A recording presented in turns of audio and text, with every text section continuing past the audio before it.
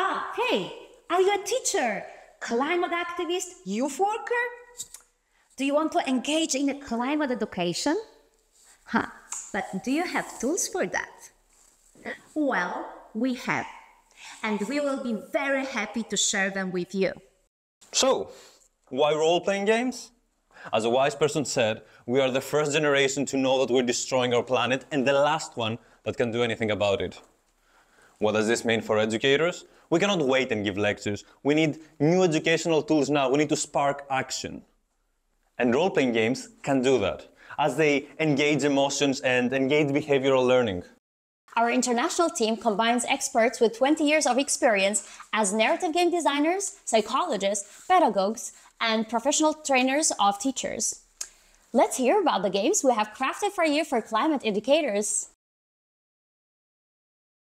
Big Roof is a big-scale walking board game about the tragedy of the common and dilemmas of cooperation. The players take on the roles of local farmers who use a public apple grove for their private benefits, unaware that a catastrophe may happen if they exploit the natural resources recklessly. You can play it with 10 to 30 players, and it is possible to organize this game during a school lesson.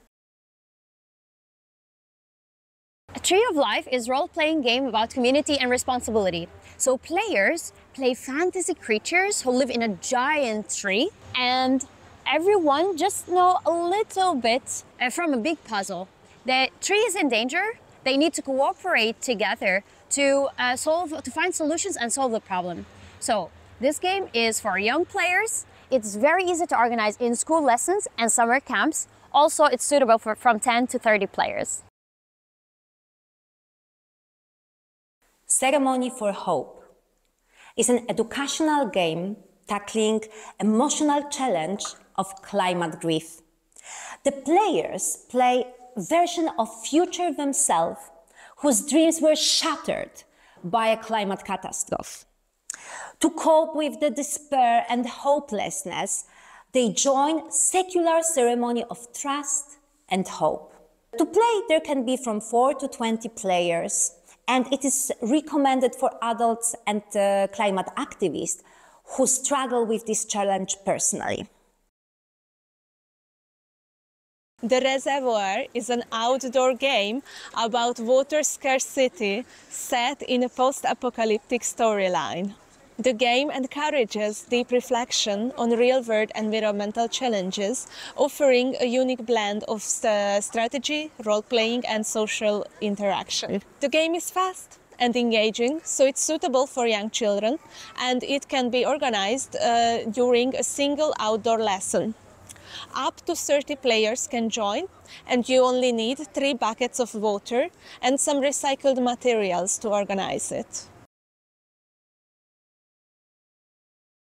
Climate Perspectives is a futuristic game about climate politics. In it, diplomats from all over the world gather at a climate peak in the year 2050.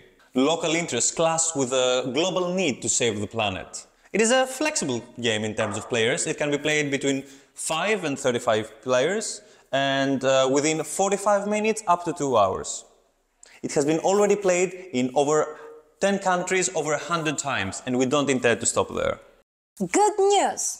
Our games are published as an open source, so you can use them freely, even without asking us. Also, you can use them for commercial purpose, so you can get paid for facilitation or organizing, but you cannot sell or publish it as your own, our game materials.